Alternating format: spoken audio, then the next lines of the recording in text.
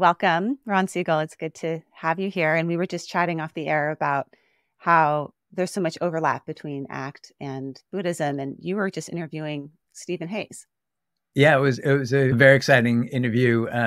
It was I forget exactly which summit it was for. It was either for one on psychedelic assisted psychotherapy or expanded states of consciousness. But given the topic, it pulled for those aspects. Him talking about those aspects of his work that are that move in transpersonal directions and that are about embracing love as the guiding principle.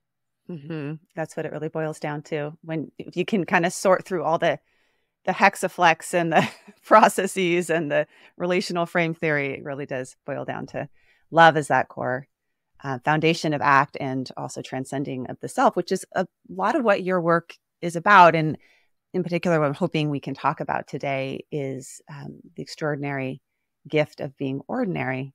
So why is being ordinary a gift? This really began as a self-treatment project. I had spent some. I was in my early 60s when I came up with this idea, and I had spent literally 4 decades or more involved in pretty serious meditation practices in largely Buddhist frameworks, secular Buddhist frameworks, but nonetheless Buddhist frameworks that have as their object, or at least one of their objects, to get over oneself, right? To transcend preoccupation with ego, with self-evaluation, with how I'm doing, and to cultivate wisdom and compassion. And I spent at least as much time working as a clinical psychologist in my own therapy when I was younger, and then working with many clients or patients over the years. And you would think that out of all of this, I might have developed something like a coherent, consistent, secure sense of self. But nothing of this sort had occurred. It was quite clear to me, because I have mindfulness practice, so I tend to watch or experience with some clarity what's going on in my heart and mind on a moment-to-moment basis. And my feelings about myself were regularly fluctuating. And noticing these kinds of, fluctuations, professionally, personally, looking at myself in the mirror, doing something athletic, whatever it might be, either feeling good about myself or bad about myself. So it got me interested in, okay, what's going on here? There's something quite universal about this, because after all, I was seeing similar kinds of fluctuations in virtually all the people I work with professionally. And there's something very robust about this tendency in the human heart, mind, and brain to get stuck in social comparison, to get stuck in narratives about evaluating ourselves, and to feel either good or bad about ourselves. And we put a lot of energy into that.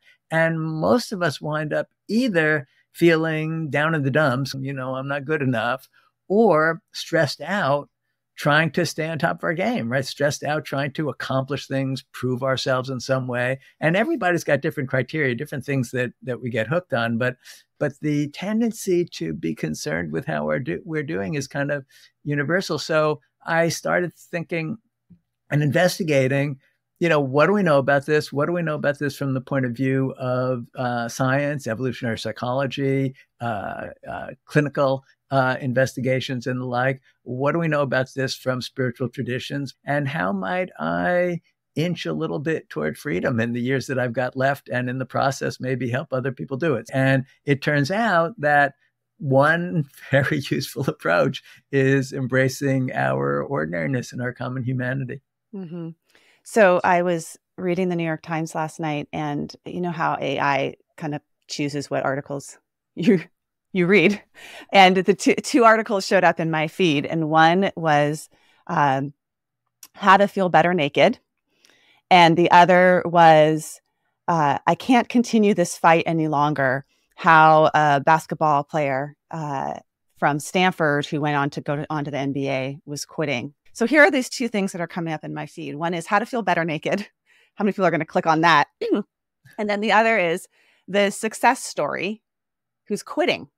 And how many of us are going to click on that? Because we also feel miserable at the points of our success and the stress of success, right? Obviously, those were chosen for me because what I've clicked on before, or I have kids that play basketball, who knows? But that perfect combination. And the solution of ordinariness is kind of a solution to both of those. Yeah. Right. If you want to feel better naked, get used to having a body that's pretty ordinary in its weirdness. If you go and like hang out at the YMCA in the locker room, you'll see all sorts of bodies. Right. And then also the emptiness that, and not Buddhist emptiness, but more like falseness of feeling successful that doesn't really satisfy us and creates so much stress.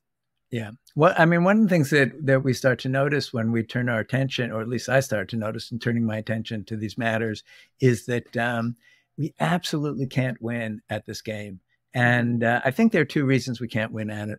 One of them we might call narcissistic or self-esteem recalibration, right? The things that once floated our boat don't work anymore.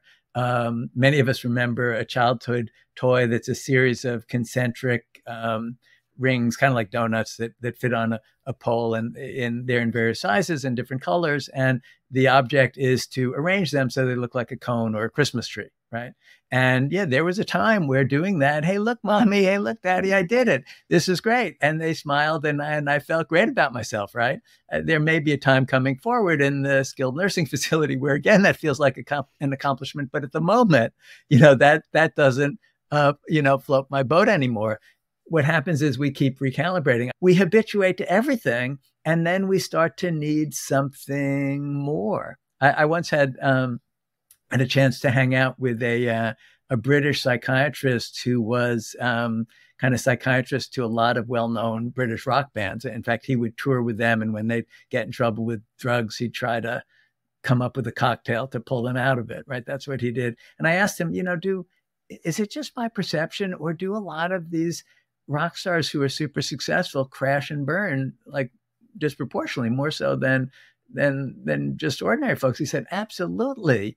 They keep going for the next level of success. They get to the top of their game. And then when they start feeling like it's not enough, or this isn't working for me, I'm still they're terribly disoriented, and they don't know where to turn. And sometimes, they turn to substance use difficulties. So it's, so the first is, because we recalibrate as we move through life, and if we move up, we just get used to a new layer, we can't win. And the second one is, well, it goes up, goes down. This is the Newtonian problem, right? Let's say you're at the total top of your game. You're an Olympic gold medalist. What are the chances of winning the gold in 4 years? Maybe in 8, not so likely, right? So, things fluctuate. Everything is going to change, and everything that we gain, we're going to lose. So because of this, even though this it is so addictive, we get so addicted to trying to feel better about ourselves, it's doomed to failure. Well, there's a reason why someone like Leonard Cohen went up to the Los Angeles mountains to a Zen center and said he felt the best he ever felt when he was up there living so simply, right? It was actually freedom probably from him, from that roller coaster ride of success. And we hear about that certainly with big, successful, high achievers, how they feel dissatisfied. Hi, I'm Dr. Dinah Hill. Thank you so much for joining me with Your Life in Process. And if you want more, if you're interested in applying these processes to your daily life, join me at my membership, More Life in Process. At More Life in Process, you will get meditations for you to practice at home. You'll get extra bits from the episode that maybe got recorded after the fact. You're going to get PDFs and handouts, things that you can use to apply your daily practice to your life. And I can't wait to see you there. $5 a month, $50 for the year. You can go to yourlifeinprocess.com to sign up. And there's a big accomplishments. I supervise a postdoc, and watching her go through each one of these, getting the EPP examination done, and the good feeling of having that offer back, but then it's just the next exam. And then eventually you're kind of there. Like what more are you going to, there's no more tests to take. There's no more finish lines to pass. And then you're in your life, you're in your practice. Right. But there's also the small addictions to self that I think people resonate with. And especially with social media and this over selfing that we can do all day long. We can check in and see how we're doing all day long on our phone. And the boost that we feel when something gets a lot of likes, and then the drop that we feel when something doesn't get a lot of likes. I recently, I am a beekeeper, and my husband had come to the door with this cool comb from our hive. And I was like, oh, this is so cool. And then we brought it in and we cut it up and mashed it up. And I was like, I'm going to video this. This is so cool. And I just put it up on social media, just thinking this is kind of an interesting thing. This weird beekeeping video went viral. Mm. I've been working so hard at these, insightful psychological act posts where I'm getting the wording right. And this is just some random moment in our day that was like, that was kind of cool. Thousands and thousands more views than anything else I've ever posted. And it's nothing that could ever be recreated, because in some ways it was just sort of kind of extraordinarily ordinary. Right. I mean, bees are doing this all the time. Right. So how do we deal with that? Like the aspect of selfing that is coming from social media and that we get. The origin story to that is, here in my neighborhood at Harvard, right? There was this young undergraduate in the early days of the internet who came up with this idea of taking pictures of other undergraduates that were available in the university intranet series, the internal series. And he wound up posting these and basically asking people to rate his fellow students on attractiveness. Right. And this thing took off like crazy. And it took about 4 days before the authorities at Harvard shut it down and began the process of expelling Mark Zuckerberg, because he had invented FaceMash, which was at Harvard and later became Facebook, because he hit on the genius of realizing that people will become totally addicted to getting a like, to getting reposted, to getting, to going viral, to having this kind of attention. And scientists have looked at this in scanners, and indeed, the nucleus accumbens, which is a reward center of the brain, gets extremely activated every time that we get some kind of positive feedback from social media. And the key to this is just how addicting that this is. If I can invite you and our viewers to do just a quick little exercise, which is to think of something that tends to either make you feel good or bad about yourself, whether it be intelligence or appearance or feeling like a kind person or getting respect or feeling generous. Could be anything, some that we think of as more wholesome than others. But, something that sometimes makes you feel good about yourself. And remember the last time that got validated and you got to feel good about yourself and how that felt in the body, right? What's that experience of a really self-esteem boost? And at least for me, I sit up a little bit taller, my chest, comes out a little bit, and, I feel competent and good in the world, and like other people are going to like or respect me. It feels really good. And it's very powerful. It's very palpable. You can really feel it. And then, enjoy that for a moment, because it's not going to last, right? Now, imagine or recall the opposite, right? A moment where, if it was intelligence, where you felt dumb, if it was attractiveness, where you felt, ugly, if it was kindness, where you felt you were selfish, but that kind of collapse feeling, right? The self-esteem collapse. And here, I'm sort of exaggerating it, shoulders forward, belly collapse. If I were a dog, I'd have my tail between my legs. Very painful state, very unpleasant state.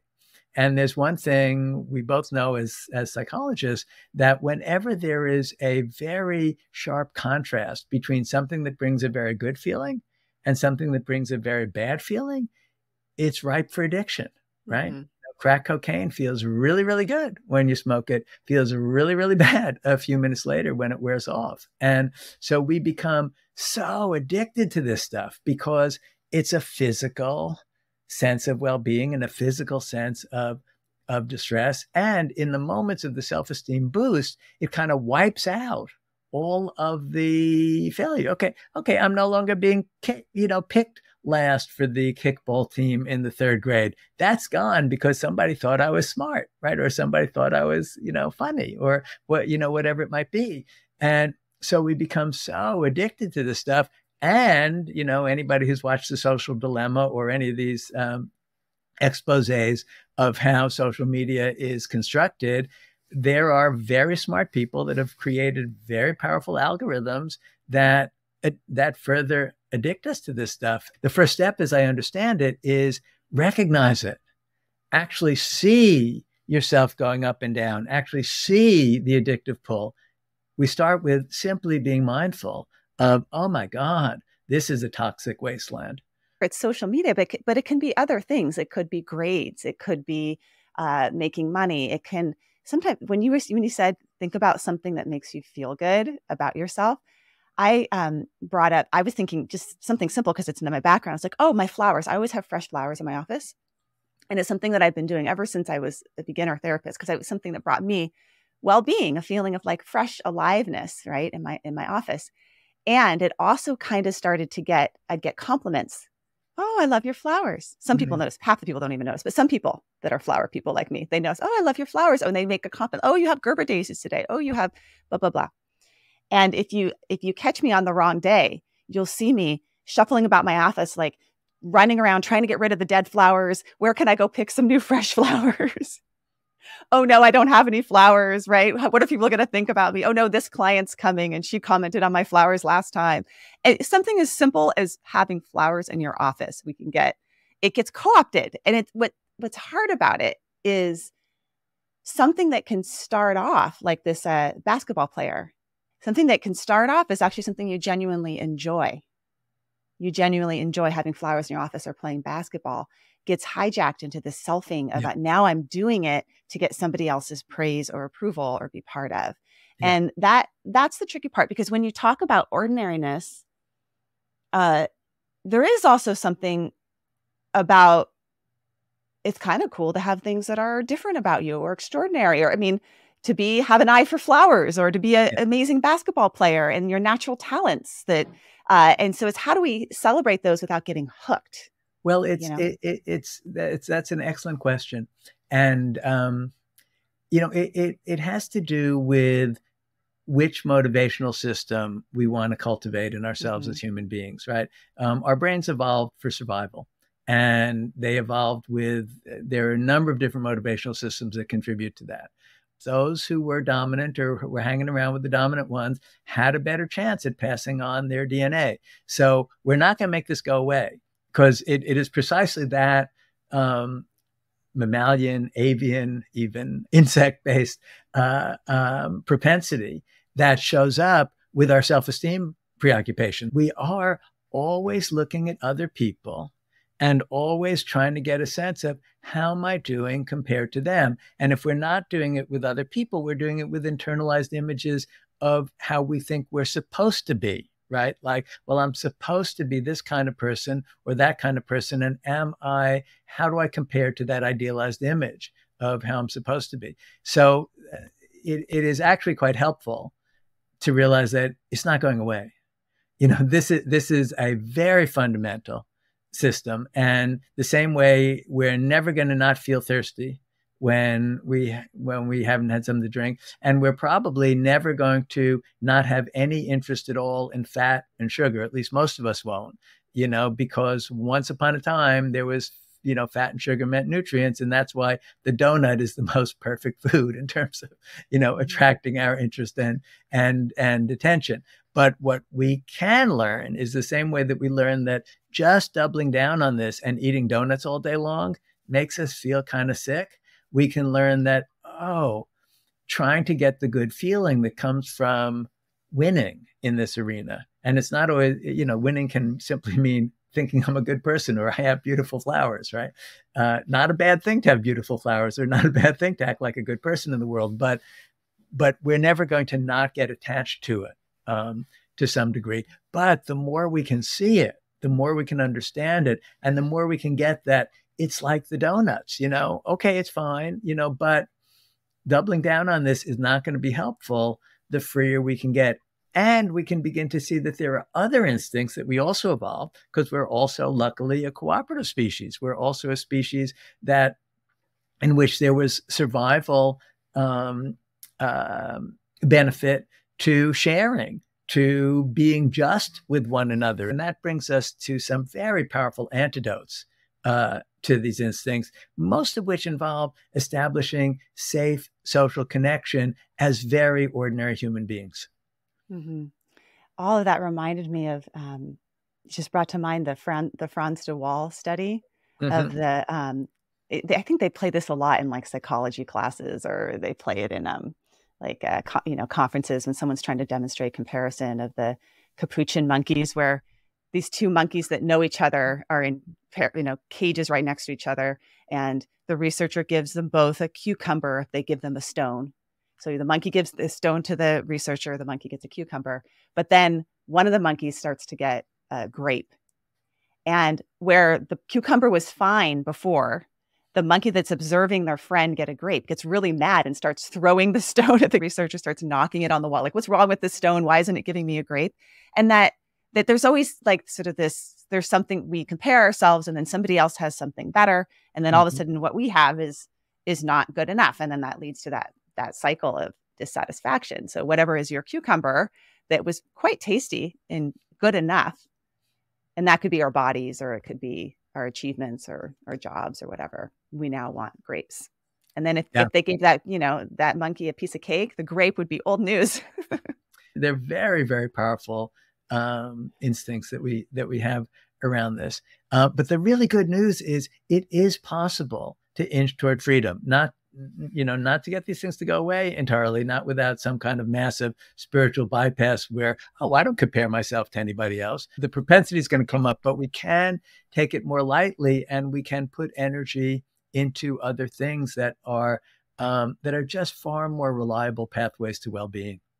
So the first part is to notice your ups and downs of your well-being based on these sort of self-evaluations, and then the second part that you write about has to do with really asking yourself, am I doing this to make myself feel better? Or am I doing this for another reason, which may be a more pro-social reason, or a reason that's bigger than just about you? And that is some of the exit ramp, being able to shift the function of the behavior. So am I putting these flowers in my office to make a client like me or to get praise? Or am I putting these flowers in my office so the client can rest their eyes on something beautiful and peaceful and alive, maybe when they're having a difficult moment? Yeah. And that function of the behavior is the same, but the function of the behavior can really change my experience. And I may feel more satisfaction in putting the flowers in my office and less freak out when they die. Right. And we can feel it in almost any moment. One pathway is make a connection, not an impression. So one of the things we can do is to deliberately try to go through the world. And every time we see ourselves, with that impulse to make an impression, see, well, what if I really tried to connect instead, and connecting in a way that's going to help the other person to relax so that their own social comparison instincts won't be so activated, so they can feel okay being an ordinary human being. And then, all this love flows. It's just very sweet because nobody's proving anything to anybody. And there's almost always an opportunity to do that in almost everything that we do. Now, some endeavors make it easier than others. I was talking to a guy, it was my wife's high school reunion, actually, and he was a banker. And I forget what we were talking about, but we were talking about supervising psychotherapists over Zoom. And I had said something like, well, the critical variable isn't Zoom or in person. It's how honest can the supervisee be, and how honest can the supervisor be about just how confusing it is to be a psychotherapist, and just how often we don't know what we're doing, and really share the challenge of that. And he said, wow, that's so interesting. I just got off flying over to this reunion and emailing, and everything was about strategizing with the team about how we were going to make an impression, how we were going to posture so as to look a certain way. And you're saying your work is mostly about figuring out how not to do that. And especially since the research shows that therapists that have more self-doubt do better. They're better therapists. The therapists that express self-doubt, because if you go in thinking you know everything, you're in trouble. I'm learning process-based therapy, So that's sort of the next evolution of ACT, because, you can't stay in one acronym too long. And I had done a sample audio actually for this podcast of doing a network modeling. And I sent it to Joseph Sroach, and I was like, I just want to get, let you know, I want to get some of your feedback on this. And the feeling of being like in third grade, getting like a science test back or something, or my handwriting sample, it kept me up. I was like, oh no, I can't believe he's going to and I've been practicing therapy for 15 years. And then this feeling of, I want to take it back. I don't want anyone to listen to it. I'm so afraid. I did it because I kind of did do it wrong because I'm learning it. Of course I did it wrong. And this is a therapy that's still being figured out and formulated. There isn't really a right yet. We're still figuring out what the right is. But that is so, our tendency, or my tendency, is to do the impression management and redo it and then get it to the point where it's as, quote, perfect as possible. Yeah. And then I'll send it to the supervisor to review. Yeah. And the fantasy is then I'll always be able to keep the good feeling of looking good, being successful, meeting whatever our internal criteria is, and I'll be able to avoid that horrible sinking feeling. And, we spend whole lifetimes trying to do this, and it's so much unnecessary suffering. It's interesting. I'd mentioned that I was interviewing Steve Hayes, and one of the realms I've been learning about is psychedelic-assisted psychotherapy. And one of the almost universal experiences that comes out of work with psychedelics is this profound sense of the utter folly of trying to build ourselves up this way, the utter folly of going through life, desperately trying to be seen in a certain way, and the like. And, our tremendous fear of feeling shame associated with, just being an ordinary human being trying to figure it out, and often feeling quite confused and lost, no matter how experienced we might be at something. Mm-hmm.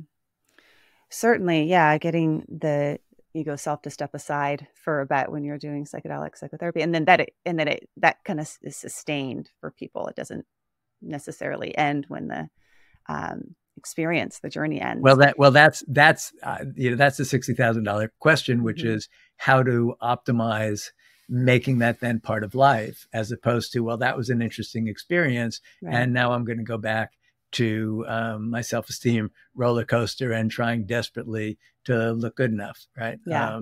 And we see it with lots of things, folks that have close call death experiences, or when you lose a family member, so, someone gets really sick, you start to realize, oh, this is what's really important to me. When you get fired from a job, like sometimes it's almost like the big hits in life that help you realize that you just want the ordinary life. Yeah. Like the ordinary life sounds good. I don't need all that other stuff.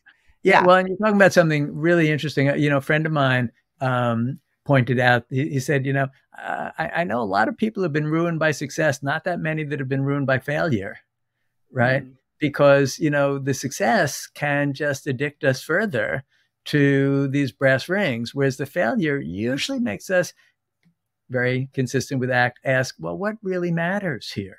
What matters in living a life? And that usually brings us back to some form of ordinariness. The other thing that the failure can do, which is a really important aspect of this, beyond noticing it, beyond making a connection, is, can we use every disappointment, every narcissistic or self-esteem collapse as an opportunity to rework the trauma from previous collapses?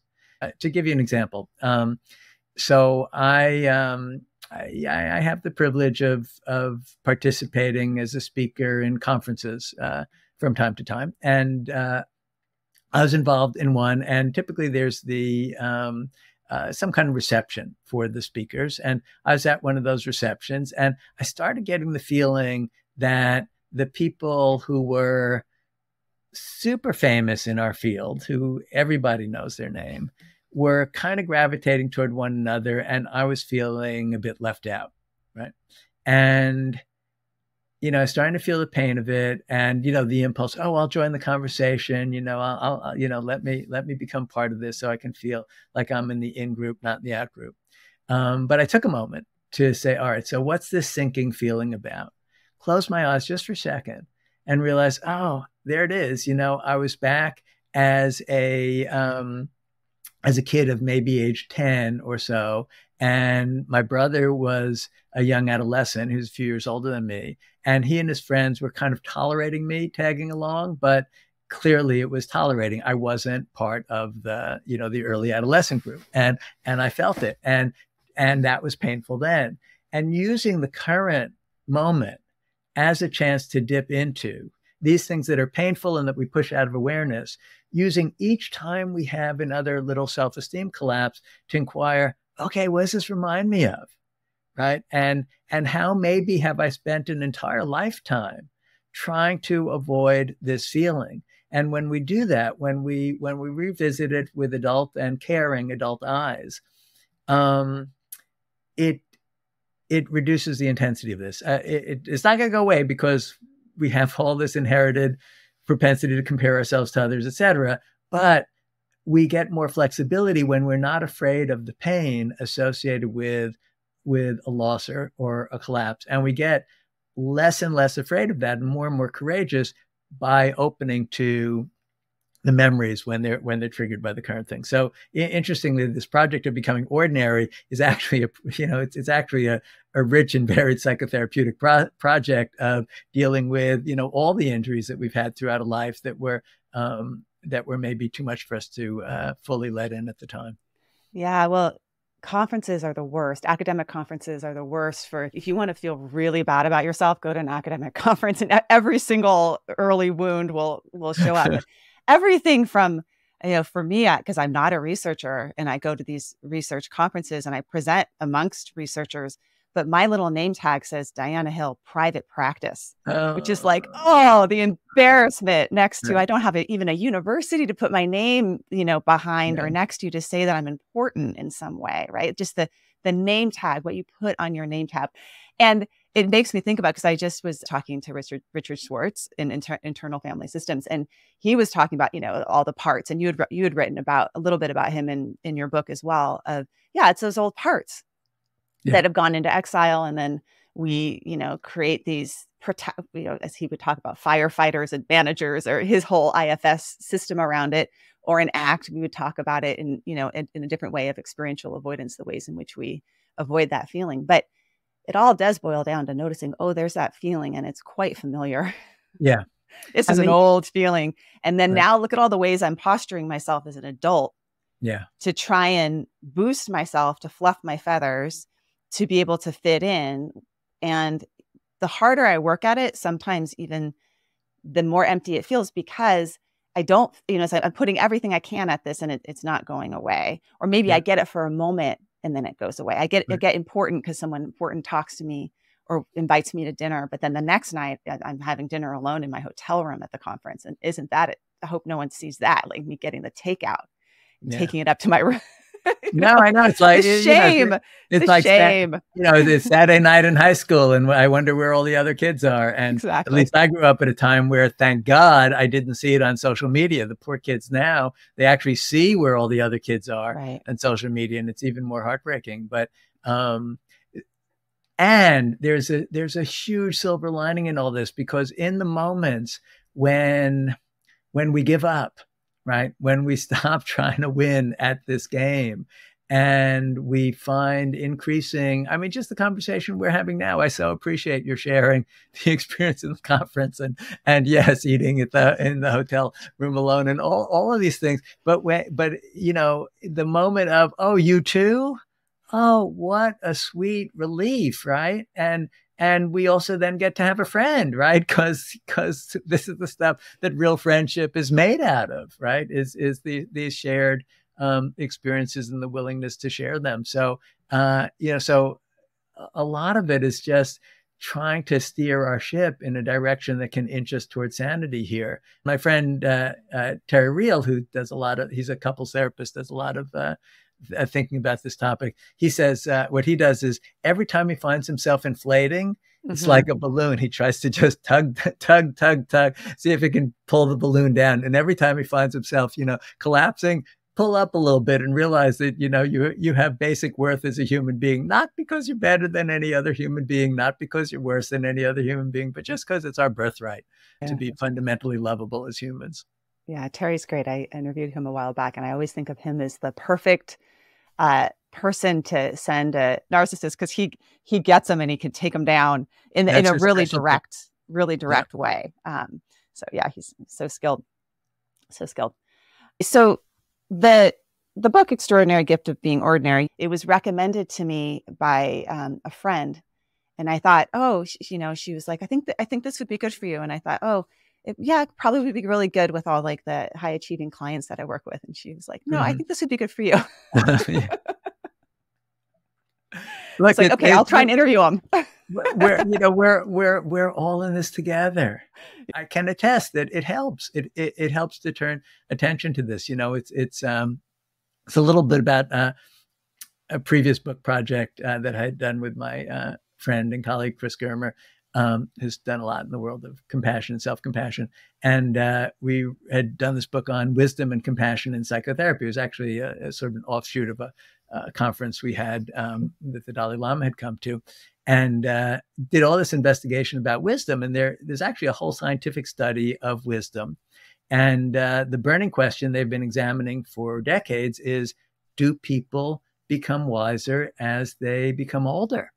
Right. And it's an interesting question, because we can think of examples where that's true and examples where it's decidedly not true, right? Where people double down on their defenses and no, they're not wiser. And the upshot of the research was it depends. And it basically depends on whether during our life we have as an explicit goal developing wisdom. And we don't have to call it wisdom, but we could call it psychological or spiritual growth and development. And the same thing seems true with this, which, is certainly, I think, involves wisdom as well, that when we actually turn our attention to not getting addicted to this, but instead feeding those instincts that are antidotes to this and that can give us other means to well-being, bit by bit, that's what happens to us. So, we can evolve ourselves in a direction that's happier, healthier, and kind of better for everybody around us. Yeah, that's great. Yeah, there's a few books that I consider my bedside table books or my meditation table books. And a lot of them I use to either just as reminders, like I'll spot check, I've read it a million times. And then a lot of them are also just, I like the title. And just reading the title brings me a little bit of peace of mind and wisdom. And so this is one of them, just seeing the title, The Extraordinary Gift of Being Ordinary. On my bedside table will be a good title, just as a reminder. That's all you need. I like now I'm really into the Richard Swartz No Bad Parts. That's another good title. Yeah, that's another great title. Have on your bedside table. And then, of course, Pema Chodron's How We Live is How We Die. Yeah, got another good title. Like you could read the whole thing and then just remember that one little nugget. So, The Extraordinary Gift of Being Ordinary. I'll add to my list of favorite titles. My friend Jack Kornfield's title, After the Ecstasy, the Laundry. Yeah. For meditators, which is like, it's not about getting high; it's about how we live our lives. Yeah, that's a great one. Yeah, any of Jack's are good too. Well, thank you, Dr. Siegel. It's been a pleasure to speak with you about your book and your work, your life's work, and appreciate your humility and sharing your personal side as well in this. Thanks. And if I see you at a conference, we can get takeout together and go up to go find a corner in our sweatpants. Sounds like a plan. Thanks so much for inviting me, and thanks for your openness and engagement in talking about this.